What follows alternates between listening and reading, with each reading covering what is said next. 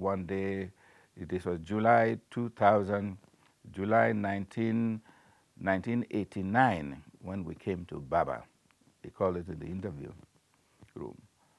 And Swami said to us, go to Zambia. He said, go to Zambia and spread my message of love through schools. Build a school, you see. We had only been to Zambia to conduct a workshop for 3 days. That's all. We didn't know anybody there. He said, go there and build a school, spread my message of love.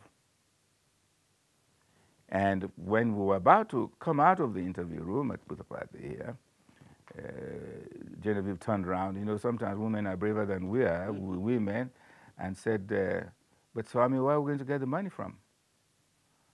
Swami said, sell your house and use the money to build the school. If it's not enough, borrow from the bank.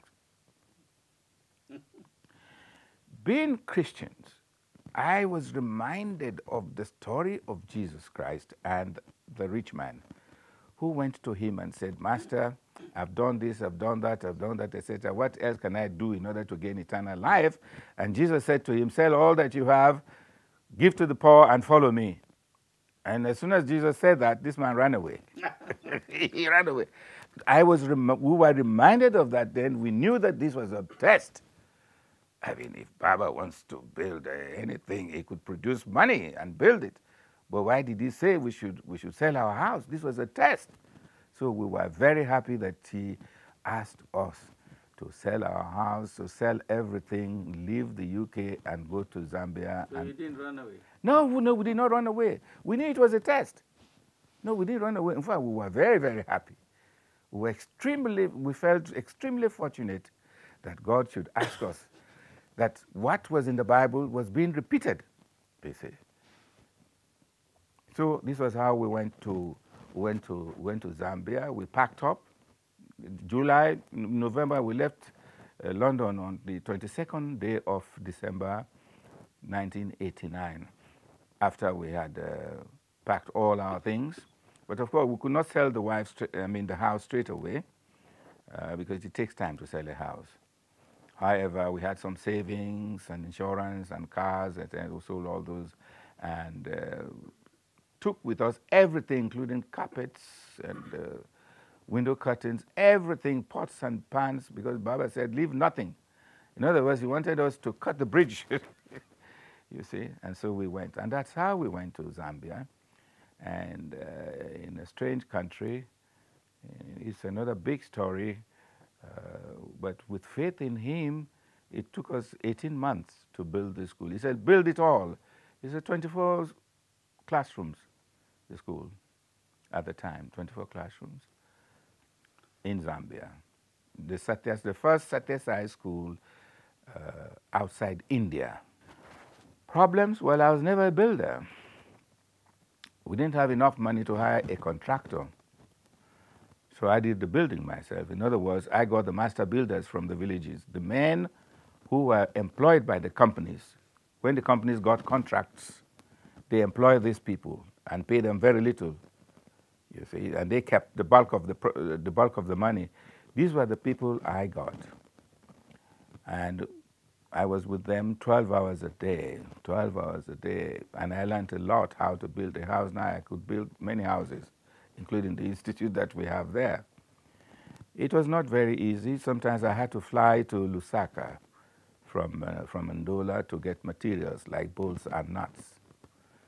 But we overcame all these difficulties. We were just too happy that we have been asked by God to start this school. Our faith was so strong, we never doubted. We just felt happy to do this work. We felt this was a wonderful opportunity given to us to take Swami's mission to Africa, the mission of especially education, to look at those numbers that are below the cutoff points, that is, the failures. We said, well, could we take the failures? Because those who had passed had been given places. Those who had failed had no places. So we selected from among the failures from this basket and took them to Sathya.